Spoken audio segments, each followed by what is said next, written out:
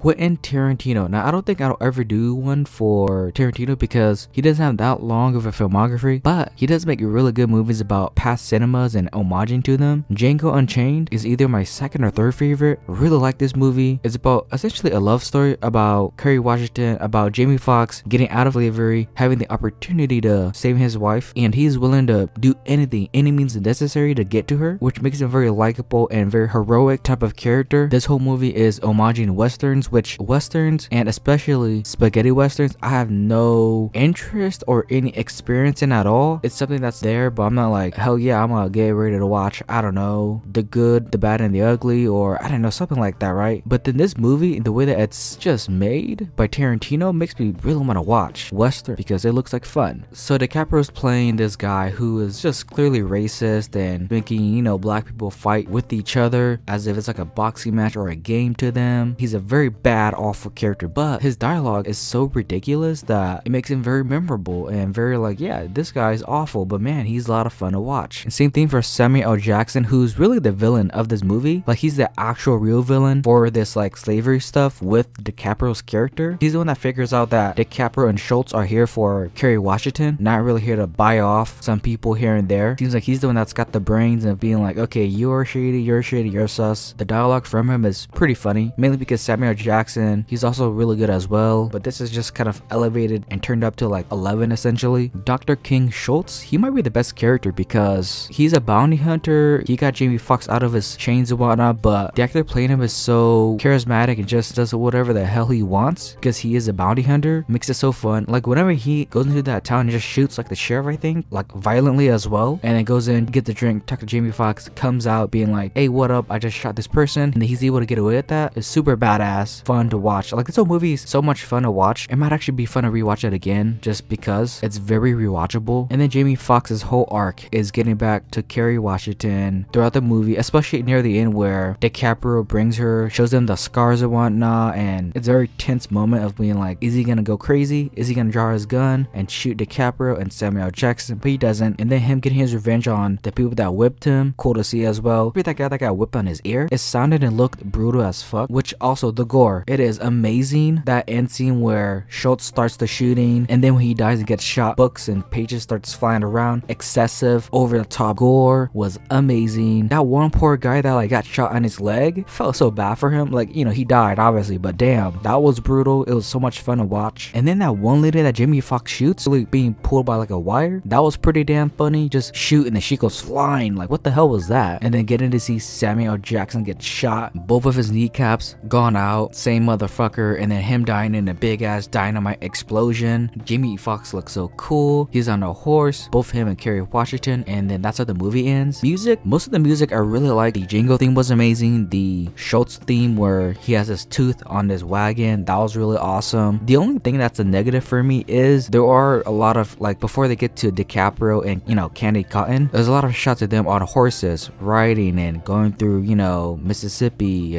or Mississippi to Jersey or wherever. There is a lot of that, which I do get. You get to hear the music and whatnot, but it was like, okay, let's get to, you know, wherever you're gonna get at. But aside from that, Django Unchained is really fun and might be the most rewatchable of Tarantino's filmography. Once Upon a Time in Hollywood is the opposite for me from Django, where it's homaging the 60s of cinema and just overall 60s in general, and they changed from black and white western or just black and white from the new decade of the 70s and new filming. But I don't know, aside from that, this movie is just not really for me. It's still well made. There's not a bad Tarantino movie. I just don't find it interesting. I think it revolves around the whole Manson family stuff, which is like, sure, you know, and I don't know, just this is my second time watching it. The first time I thought it was okay, and so rewatching it, I was like, okay, you know what, new perspective, fresh mind, let's go, right? I thought it was okay, you know, it's like, you know, whatever. So Brad Pitt and DiCaprio are dying stars. Brad Pitt is a stuntman for DiCaprio in his movies, and slowly he's just seen his career die out. He was a mainstream icon, and now he's doing commercials of dancing and singing and whatnot. He wants his life and career to turn around, and the whole movie is just them driving around Los Angeles in the 60s, seeing stories in their life, you know, and yeah, I don't know. Brad Pitt even sees Bruce Lee, which I believe when this movie came out, there's a big issue and backlash around the portrayal of Bruce Lee, and it's fine. Like, Tarantino is allowed to do his own version of Bruce Lee. Everyone knows Bruce Lee, he's a badass, right? But this is also coming from Brad Pitt's perspective, and so I saw that as him being like, you know what, I totally beat Bruce Lee, I totally beat his ass, you know, even though it could be a complete lie, you know, we don't know because it is coming from him. It might be a very biased telling of his story, and so I didn't really have an issue with that really, but like the backlash on this movie, looking back on it, felt just really unnecessary. And then Margot Robbie, I forgot about her in this movie, so when she came out I was like, oh yeah, she's in this movie. I think Brad Pitt takes her to do something. It ties all back into the whole Manson stuff during that time, which I don't know much about. I think it's about killing a Manson family. I don't know anything about that. There's like a fire that burns into the pool, and Brad Pitt, despite not being like the official stuntman for him anymore because they've gotten past that, he's still there trying to protect him, trying to be his stuntman. Goes to the hospital. DiCaprio meets this one dude in his neighborhood, and that's how the movie ends essentially. Like, this movie isn't really for me. If you love cinema and enjoy, you know, the backstory about late 60s cinema and whatnot, this movie's for you. But if you don't really care about that like me, and DiCaprio driving around LA in 1969, seeing the careers fall off, being selfish and whatnot, I didn't find it all too intriguing at all really. Just thought this is alright. And that was it for DiCaprio's filmography from Quentin Tarantino. Two opposites where Django's really good, really like it, really rewatchable. Once Upon a Time, you know, 60s cinemas, what a time, you know, not really for me. So that is it for me. This has been The Road So Far, and thank you for watching.